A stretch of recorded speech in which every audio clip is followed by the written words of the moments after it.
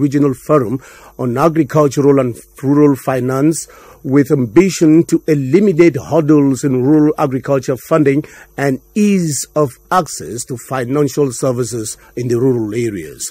The participants from Western Central Africa are unanimous that rural financing is primordial for the growth of national economies. Nuea Ben Modika reports on the plight of farmers in a context marked by high cost of fertilizers, pesticides and farming implements. Farming today is more challenging than before. Prices of commodities are much higher, and a set of basic farm inputs is a minimum 100,000 francs. We have nothing from the government. The farmer is entirely on his own.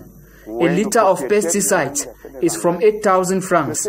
Same with fertilizers and herbicides. Despite the socio-political crisis, farmers do their best to produce. Bangam farmers produce 34.5% of national plantain production without assistance from any source. Imagine the degree of suffering. For this young agricultural entrepreneur, farmers should be empowered financially. After the signature of a convention worth 13 billion by Minader, we are done with subventions. We no longer have to wait for 8 months to have subvention for a spraying machine. The banks, though willing, have conditions. Strategic motive, since each bank make choice to maximize profit.